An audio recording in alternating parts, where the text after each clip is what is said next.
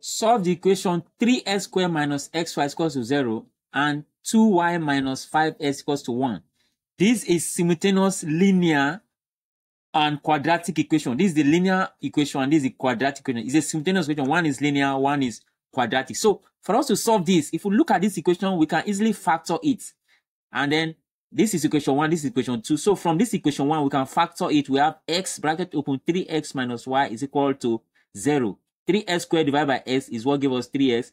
And then xy divided by x is what gave us y. So once this has been factored and is equal to 0, from there we can equate each of the brackets to 0. When we equate x to 0, each of these 10 now to 0. When we equate x to 0, we have x equals to 0. When we equate 3x minus y to 0, that will give us y is equal to 3x. From here, if we take y to the other side, it becomes positive y. So y will be equal to 3x from this second part. Now, when we have these two, we now have x equals to 0. So when we substitute 0 for x, substituting 0 for x in equation 2, don't forget we have just finished using equation 1. So now go to equation 2. In equation 2, where we see x, we put 0. So we have 2y minus 5 times 0 is equals to 1.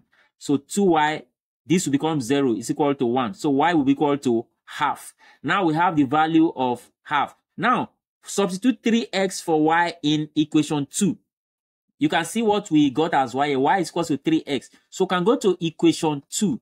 Anywhere we see y, we are going to put 3x. So we have 2y minus 5x equals to 1. 3x because y is 3x. So 2 multiplied by 3x equals to, then minus 5 is equal to 1.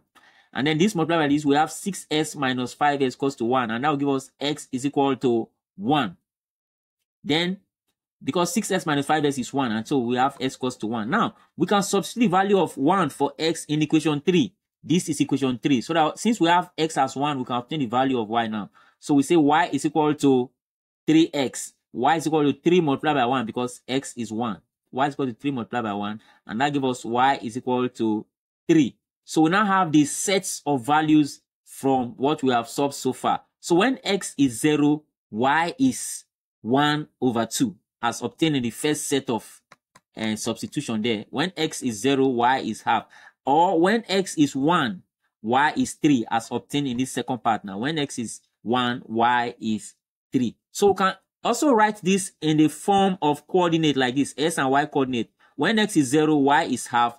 And when x is 1, y is 3 as the final answer. So please subscribe to this channel so that you can get more detailed video of me explaining the content of my textbook. Thank you for watching.